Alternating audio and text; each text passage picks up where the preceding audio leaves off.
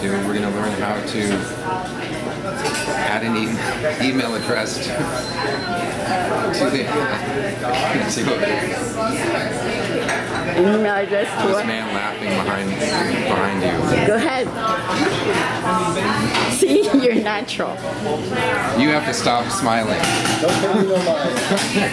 See, you're a natural comedian. People laugh. Go ahead. We're going to learn how to add an email address to Apple Address Book. Okay. Then open a new tab in Safari. Okay. Then email the contents of that website to me. To you. in an email. Okay. So first you open Apple Address Book. Click on the little plus sign here. I didn't see the plus sign. Show me again.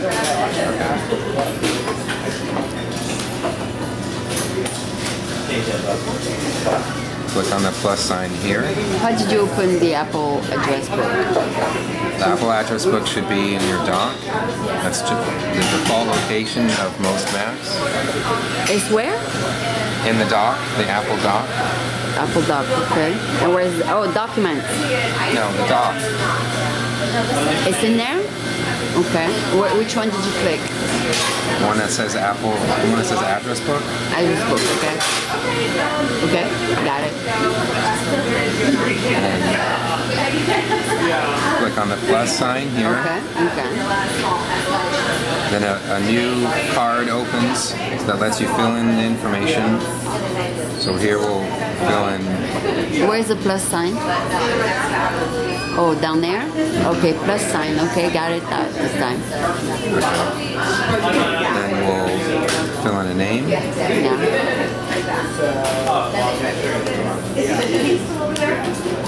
And we'll put in an email. That's your email?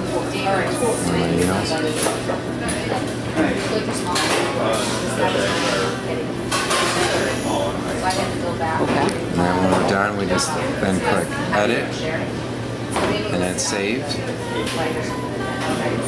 How did you save? How did you save? I clicked edit. Oh, you click edit and that saves it? Yeah. Okay. Okay. Alright, so to send the contents of a website, the entire web page, in an email message that the recipient receives it. Yeah. Doesn't see just a link, but the actual website in the message. Okay. So you go to your website.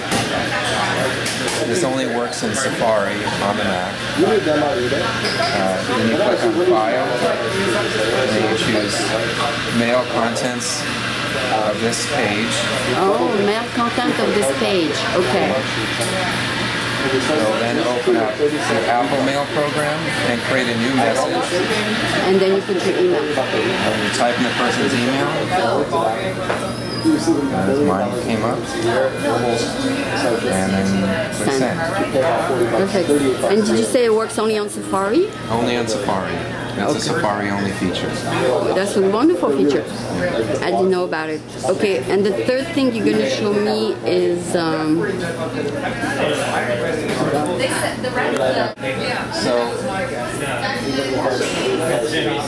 another way of looking at multiple web pages. Yeah.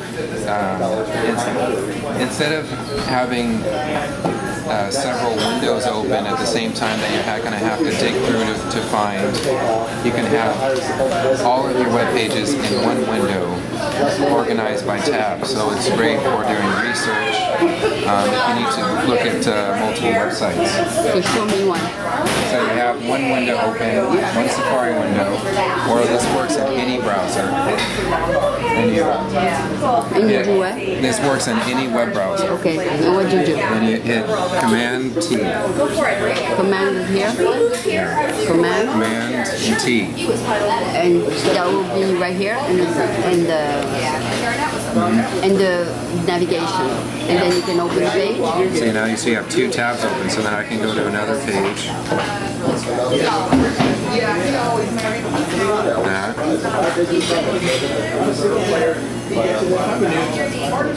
And then you save it?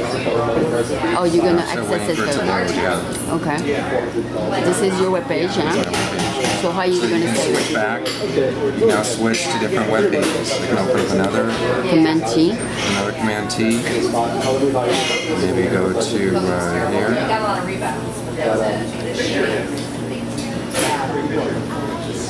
So now you have 3 pages open all in the same window. Okay, who do I have now? We have Bistec. We have Think and Trump. Oh, why is it called home? It's the home page. Oh, Think and Tron. Okay, so it should be called Think and Tron. Yeah. Okay.